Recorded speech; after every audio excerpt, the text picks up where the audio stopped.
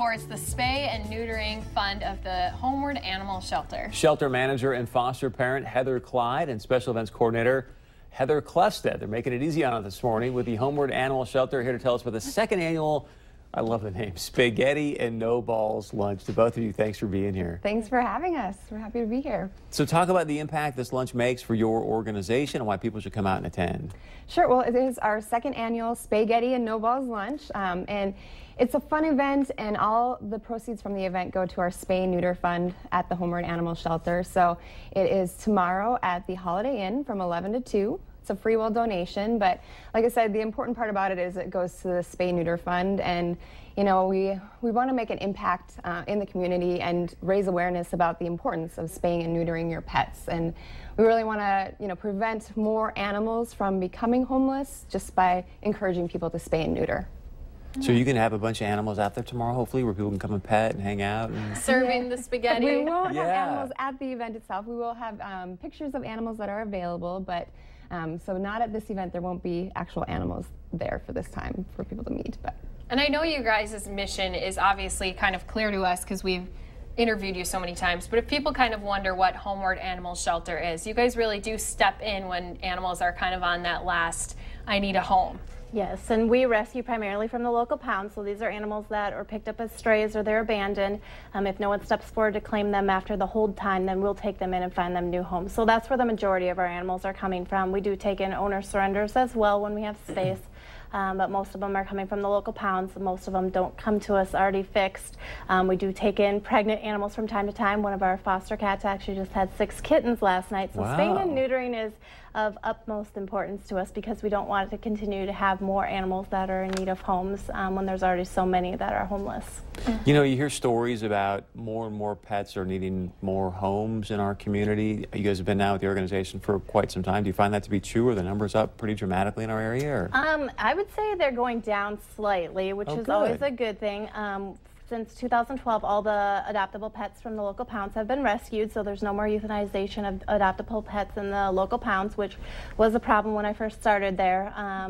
So it's great that people are finally starting to get the cue to take spaying and neutering seriously, but there's still a problem out there. We still see a lot of kittens every spring and summer that are in need of homes.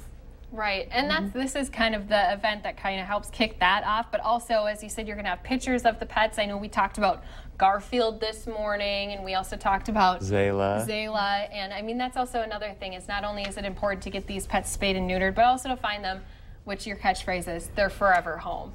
That's right, yes, we definitely want to find each of them that perfect home for them, so.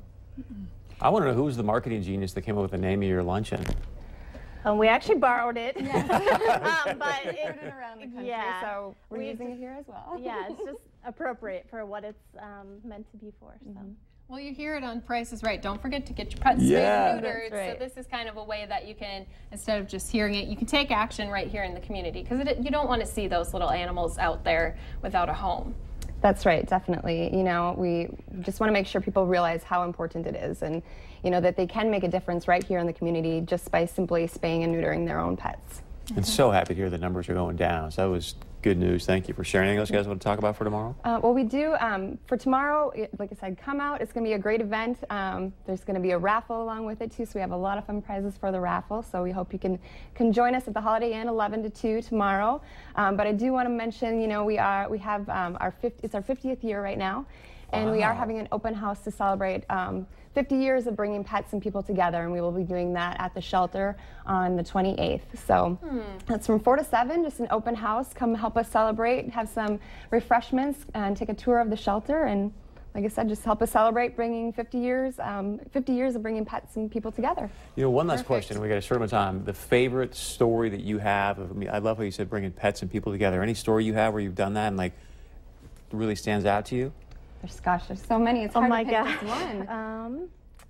No. I was going to say, you're asking them of their how many years being there. Well, okay, so a more recent one, and I actually think you met Charla when you were there before Wags, Whiskers, and Wine last fall. We had a Cocker Spaniel that came to us.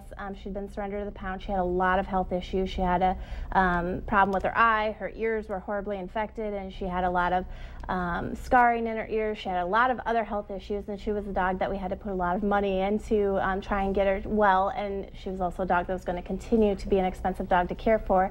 So not everybody is looking for that type of dog, and luckily it took her 5 months, but she found the perfect home with someone who already had 3 other spaniels who were kind of special needs as well. So, and Charlotte's doing great now. Oh, nice. Yay! Oh, don't Thank forget you. to go to the luncheon tomorrow. Thank you guys for being here. Yeah, Thank you. Aw, how cute. There it is one more time for you guys, and we'll see you out there tomorrow from 11 until 2. We'll be right back after this.